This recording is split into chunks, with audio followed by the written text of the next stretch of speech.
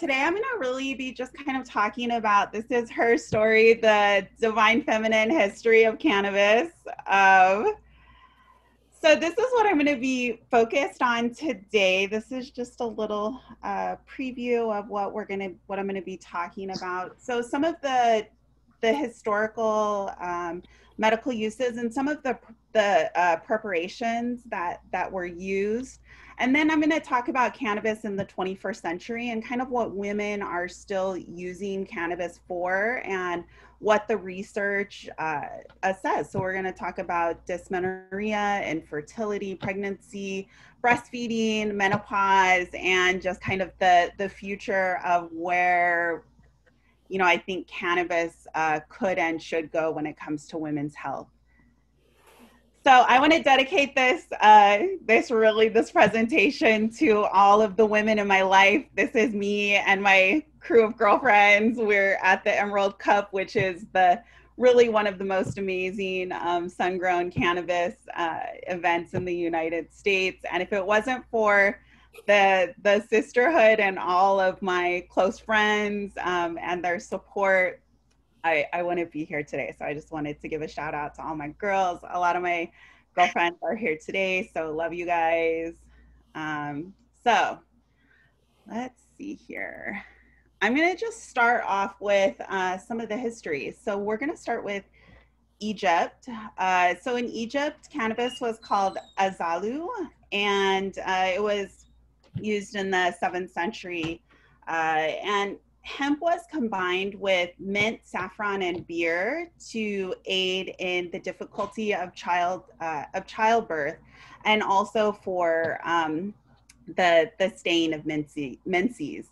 It was administered orally, vaginally, rectally, through fumigation, and also as eye drops, which I found was really fascinating that they were using it in eye drops that long ago. Cannabis has remained in the Egyptian pharmacopoeia since pharaonic times. Oh, sorry, hold on just a second. I have to escape this. Sorry, I'm having there we go. Okay, so Persia, cannabis was called banga, and I think it's so fascinating too what different herbs and combinations that were used. So one of the interesting ones was a intranasal preparation of cannabis. So it was the seed juice mixed with a variety of herbs to treat migraines, calm uterine pain, and also to prevent miscarriage. Cannabis was also used for the discharge for gonorrhea, diarrhea, for anal fissures after childbirth. And then they were also, poultices were used for hysteria, dysmenorrhea, and relief from hemorrhoids as well. So China, where cannabis was called ma, it's the symbol for ma is the 2 cannabis plants hung upside down to dry. The Red Emperor Shennong, who really has such a vast library of cannabis treatment, and he was really one of the first to differentiate the difference between the female plants and the male plants, and just that the female plants had stronger concentrations of cannabinoids and terpenes. They were used as an anesthetic. The cannabis flowers were used for menstrual disorders, and also in the postpartum time. The juice was used for retained placentas and also for postpartum hemorrhage or postpartum bleeding. So Europe, cannabis was called Hennep. And this is really, I really loved this kind of quote where Rub the herb with fat, lay it to the breast. It will disperse the swelling. If there is a gathering of diseased matter, it will purge it. So this might have been one, where they're writing about cannabis and topical use in perhaps breast cancer. Hemp seed was used to increase breast milk production and to help with amenorrhea. So that's if you are not having a period. And again, we see the resin of hemp tincture used for uterine hemorrhage and used to increase uterine contractions during labor. And then when we come to the United States, so this is actually a formula that was created specifically for women for period pain, and by a pharmaceutical company. So I think it's really interesting too that this has not only cannabis, but it has capsaicin in it, which, all of the cannabis nerds know out there that capsaicin opens the TRPV receptor, which is part of the endocannabinoid system. So this was probably a really great formula when it comes to cannabis and to using it for dysmenorrhea. Again, used for painful periods, also used for hyperemesis gravida. So hyperemesis gravida is during pregnancy when you have excessive nausea and vomiting. It's not just morning sickness, it's essentially morning sickness on steroids. Oftentimes women are, today hospitalized for it, given IV fluids, given IV medications. And so it can be quite serious because it can, decrease the growth of the baby. And it can also be really harmful for the mother as well. Menorrhagia, so again, excessive bleeding, cessation of menstruation, and also during difficult labor. And again, I had to include this one because this is another one of my favorite, just kind of cannabis as medicine quotes. So cannabis indica does not paralyze the nerves, but strengthens them directly. It does not constipate by paralysis, but it cures by its beneficent virtue. So really just kind of talking about, not suppressing symptoms, but actually healing at the root cause. And so this is some of the historical uses that we have seen throughout the world that women have used cannabis for. So gonorrhea, menstrual cramps, heavy periods, uterine fibroids. It's been used as an aphrodisiac for nausea, hyperemesis gravidum during pregnancy, to stop labor, to decrease labor pain, to expel the placenta after labor. So really, this was very common in the use with midwives, as you can tell. Nipple cracks and fissures from breastfeeding, and also to treat mastitis, where, when you're breastfeeding, it can be a complication of it. The symptoms of menopause, including the flashes of heat and cold, breast, cervical, and uterine cancer, cystitis, when you have the inflammation of your urinary tract, and urinary retention and incontinence. So, cannabis into the 21st century. So, what we see women using cannabis for is very similar to what they used it for thousands of years ago. So dysmenorrhea, also known as painful periods, 84% of women have painful periods at some point in their life.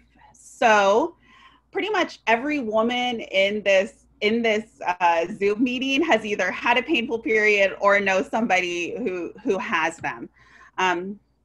Almost half of all women have painful periods every month. So can you imagine every month for 2 to 3, sometimes the entire week, having painful periods, going to work, going to school, carrying on with your life while being in intense pain? So about half of the women do that.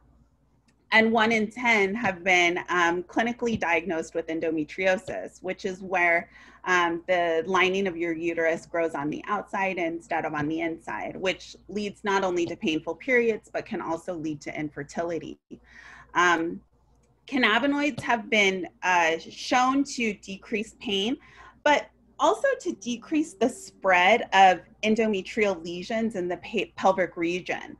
So right now, when we look at the treatment for endometriosis, it's basically, surgical, birth control to suppress periods. But when we look at it from the standpoint of the endocannabinoid system, we see that cannabinoids actually help to decrease the amount of spread, because it's anti-proliferative. So cannabis and infertility. So I wanted to just kind of touch on this a little bit. This has been several studies that have been coming out over the past decade. So just kind of to define infertility. So women who, are having unprotected sex, who are trying to get pregnant, who, don't get pregnant within a year. That's for women who are under 35. Women who are over 35, it changes to 6 months. So 12% of the women in the United States have difficulty getting pregnant, or they have difficulty carrying a pregnancy to term. So what we kind of have been seeing is that when you have the implantation of the embryo into the uterus, you actually need a drop of anandamide, which is an endogenous cannabinoid. So THC can inhibit the implantation of the embryo in the uterus. So, really for clinicians, when you have, this population of women trying to get pregnant, you might encourage other methods of cannabis use, perhaps a topical, but to maybe decrease the amount of THC that they're using. So pregnancy and cannabis. So cannabis in pregnancy, it's very controversial, as you can imagine. So the studies are very limited. But when there's no co-founding factors like alcohol or tobacco, what we see is that cannabis can decrease birth rate, weight, and it may contribute to ADHD.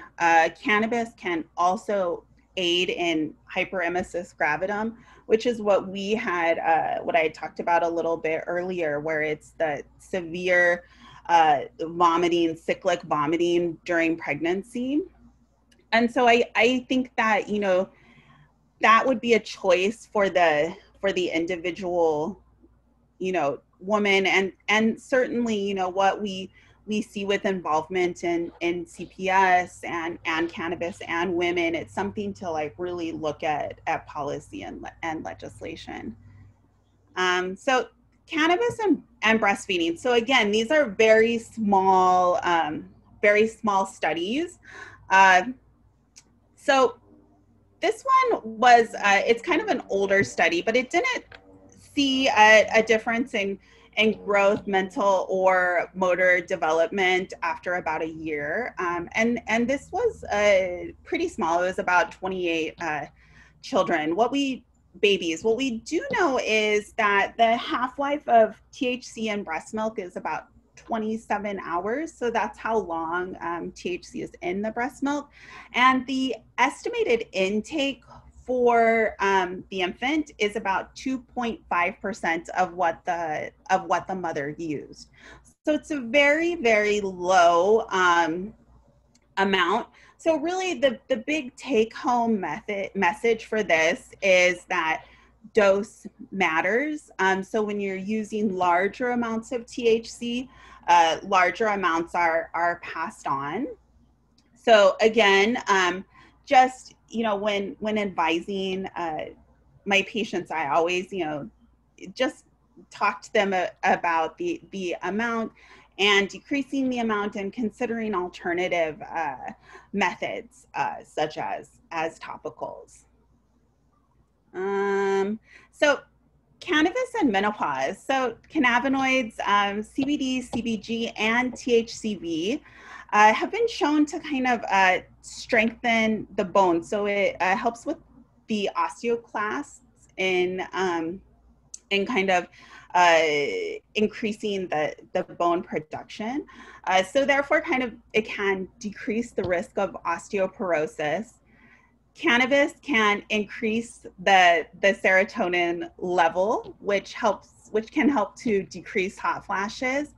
And some cannabis products can be used for lubrication. So there's a huge market for that now. I'm sure a lot of you have seen those on the market. But that's kind of how women are using it through menopause, just to kind of help with some of the side effects that they may be experiencing. So the future is female. This is with two of my most favorite women in cannabis. So Dr. Sue Sisley, and this is my girl Jenny. She's actually an attorney in Northern California and a part of Normal as well. So really, what do we need as women? So I'm really calling for more research on women's health issues and cannabis, especially when we're looking at some of the efficacy for conditions like endometriosis. So I did a PubMed search. This was about a year and a half ago, and there were 0 articles on cannabis and dysmenorrhea, which is kind of insane. 644 articles on cannabis and pregnancy, 34 articles on cannabis and breast cancer, and about 3 articles on cannabis and menopause. So really just looking towards providing funding for this important research to happen, and also product development for conditions that we know that cannabis helps with, like specifically for dysmenorrhea. I know that we've seen kind of a smattering of products out there, but just kind of some more focus on cannabis, specifically targeting dysmenorrhea, and really supporting women in cannabis, supporting those amazing female cannabis brands. Edibles is totally one of my favorites. But really just supporting women in cannabis. Another is Kiskanu. These are all on the West Coast.